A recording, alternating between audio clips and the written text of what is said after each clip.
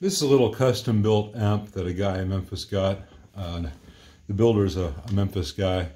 And it was a real hodgepodge of parts as it came in. The owner said the amp was just getting too noisy. Well, it would. It had two main issues. Let me find my pointer. Number one, the heater balance resistors in this artificial center tap were burnt to hell. And number two, which probably caused number one, the amp had a mismatch of filter caps. It had an F&T, it had an IC, and it had a Vichy. Now Vichy is great, F&T is great. The IC did what all ICs do, and it was leaking. So it was probably that leaking screen node cap that caused way too much screen current and took out the heater balance resistors.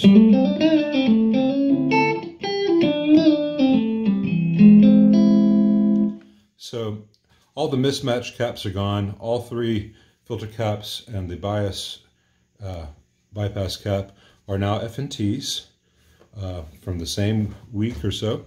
And they all have a little bit of silicone holding them to the board, which they didn't have before. And we've got a Sprague here on the preamp cathode bypass.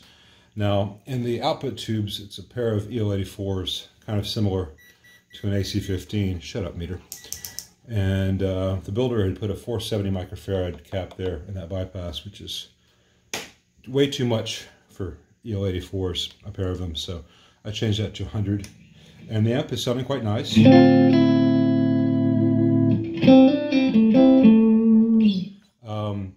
It's idling at about 11 watts, a little under 11 watts, which is fine. I prefer it to be a little bit hotter, but this is fine. Now, the builder did an odd thing. He's running two separate input jacks. Each input jack is identical. There's no attenuation, there's no high gain, low gain. There's just two identical jacks, neither of one of which have any grid stopping, which can be a problem in some electrical environments. And each wire from the input jack is going to opposite grids of these two triodes, but the cathodes and plates of these triodes are run in parallel. And so this doesn't make a lot of sense to me. You've got two identical inputs, and you're not really getting the maximum benefit of having the parallel stages in terms of noise reduction.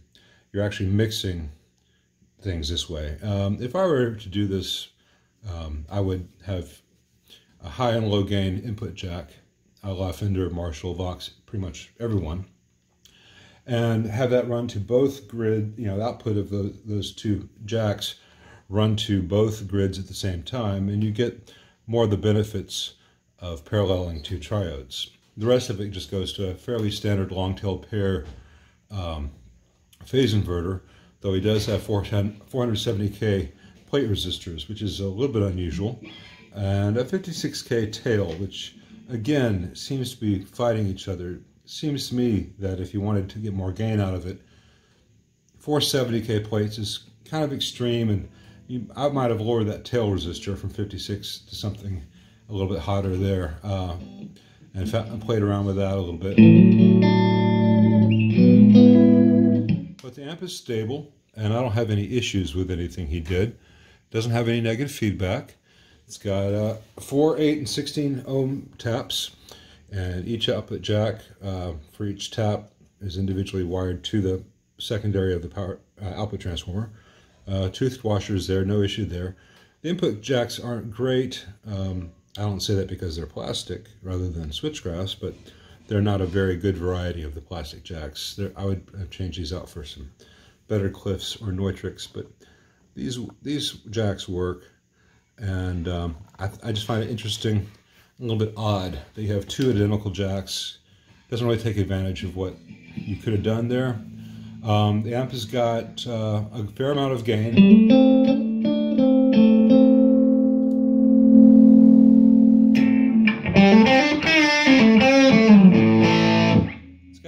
Press sound.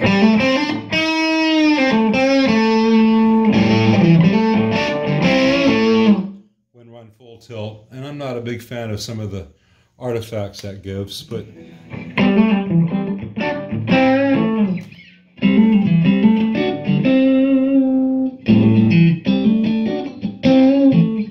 I was not hired to make big sweeping changes. I was just hired to make sound again and not go ah.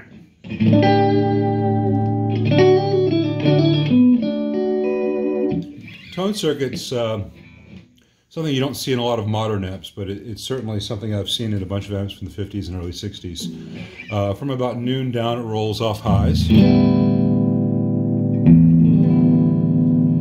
above noon, it rolls down lows, rolls off lows. Though it's most drastic from about 3:30 to 5 o'clock.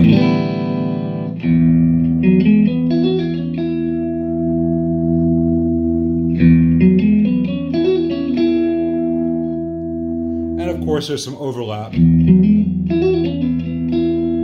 the functions. I find about 10:30, 11 is a nice place to be.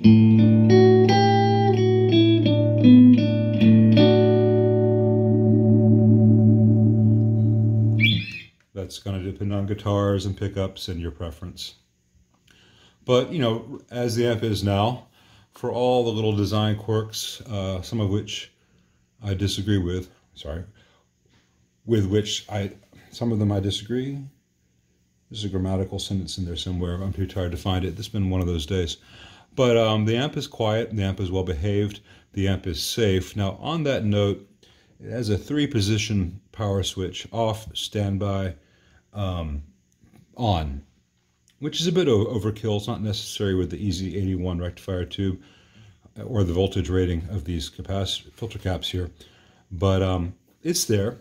And the issue is, due to the way standby is implemented in this amp, if you go from on to off and you don't play anything at that point, then the first filter cap stores full voltage. And so I almost got zapped when I first got this amp in, because it had 340 something volts being stored there at all times. So I added a 330K 1-watt resistor from that B+ node to ground, so it will not store DC to zap an owner who's going in there to see if anything is burned, or the next tech in line. So let me see, at this point, 19, 18, 17, 16, it's dropping pretty rapidly. And that's what I would expect with the 330K resistor. You're not going to have an instantaneous drop, but the way this works is when there is no active circuit, this cap is not being refilled, it just drains off at a constant rate until it gets down to 0. And so that drain down to 0 is what happens when the amp is powered off.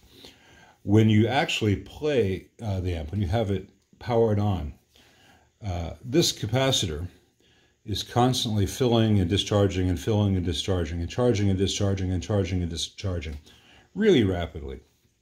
And it discharges naturally throughout the cycles that it operates with the DC voltage on it.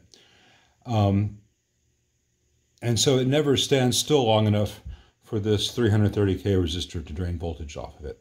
Only when the input power to this capacitor is removed and it no longer is cycling of charging and discharging does the drain resistor do anything. So it is a safe thing to add to this, just to make sure that if an owner ever pokes their finger in, they're less likely to get zapped. It does not affect the actual sound or playing of the amp when the amp's in use. In this one circumstance, I think it's a no-brainer addition. Other circuit designs, it's not necessary. In some amps, there are already bleeder resistors, also called voltage balance resistors, or just the bridge resistors in a series capacitor filter cap connection, also known as a totem pole arrangement. I'm kind of babbling at this point, and I just need to stop. Anyway, long story short, too late. The amp no longer buzzes, it no longer hums, it's no longer a fire hazard, and I think the owner is going to be very happy.